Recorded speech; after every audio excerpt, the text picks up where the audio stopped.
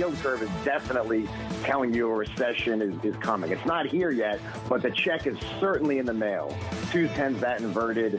Fed funds 10s now inverted with further hikes coming. That tells you a recession probably a lock. Probably the least contested point of the year, that there will be a recession in the United States and that it probably will happen next year. Matt Dizak, Merrill and Bank of America Private Bank Head of Chief Investment Office Fixed Income Strategy, joining us yesterday. This is, to me, one of the most interesting points that everyone seems to be saying there will be a recession. So if everyone agrees on it, will it happen? Joining us now, Jim Bianco. I want to get straight to him because he's got fascinating points, founder and president of Bianco Research. Jim, let's start there.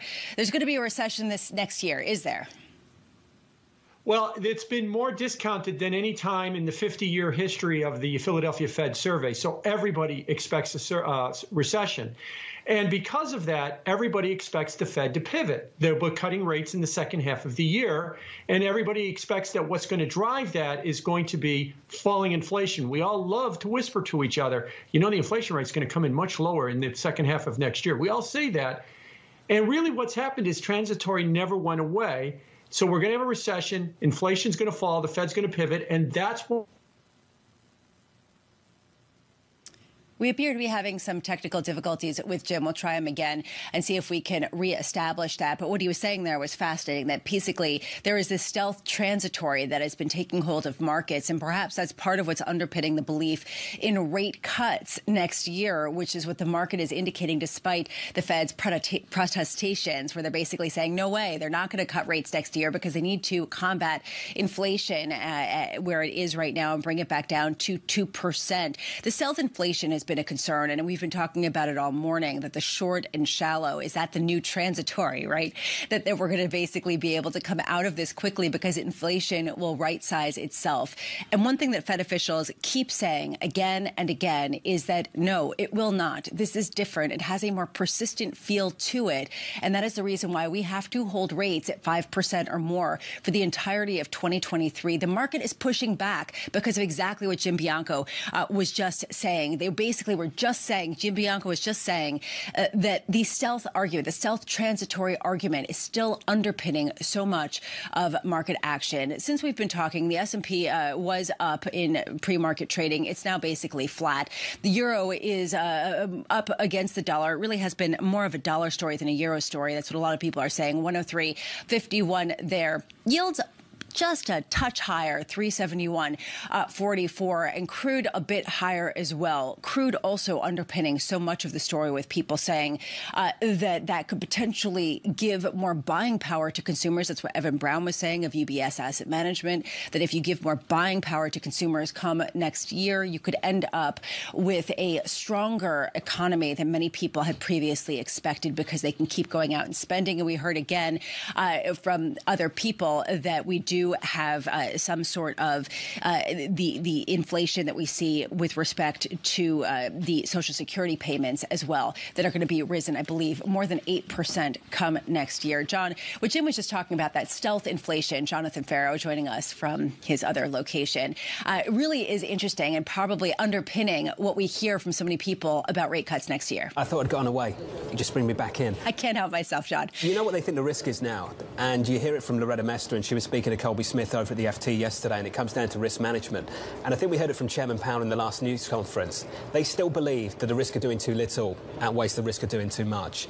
And their biggest fear is that they move away prematurely, and you have a flip-flopping scenario that Mohamed El-Erian warned about earlier this summer that takes us back to the 1970s.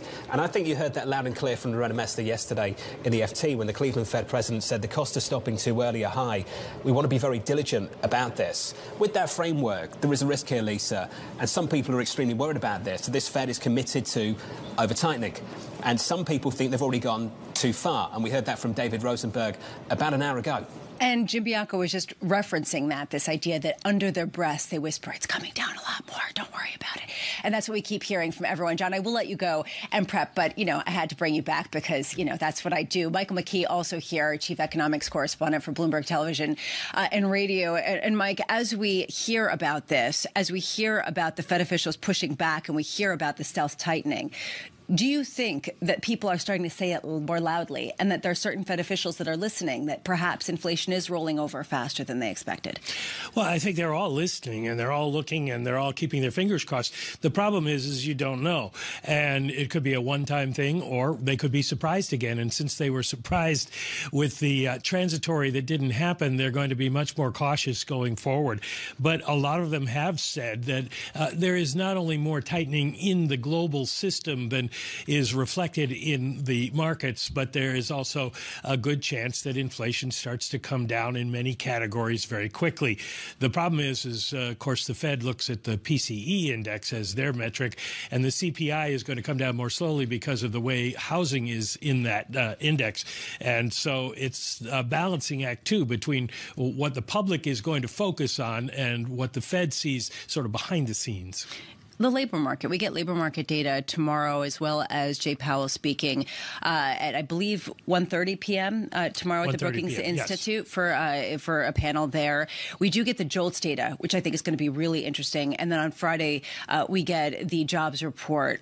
What are you watching most closely? This is something we've been talking about all morning. I mean, people say Jay Powell speaking, but all of the Fed speak hasn't seemed to matter, and it has been the data in the front seat for the most part. Yeah, it's still the data in the front seat, and I think JOLTS is going to be important in the sense that people want to know, are job openings starting to go away because the Fed's focused its whole sort of policy on the idea that the labor market is tight because there are so many job openings, and we've seen it bounce around a little. So does that really start to change?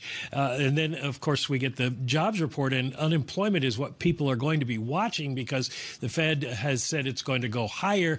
And a lot of people who make the case that the Fed's going too far say it's going to reflect, unemployment's going to reflect a lot of people losing jobs pretty soon. The problem with unemployment is it's a lagging indicator, and it takes sometimes several quarters before the unemployment rate really starts to rise. So it may not be a completely reliable predictor this time. And then, of course, I'll throw in that last caveat that I keep doing is this is a very weird time coming out of this pandemic, and there are no models that really tell us what's going to happen. Okay, so then perhaps just weigh in quickly on something that you can give a concrete answer on.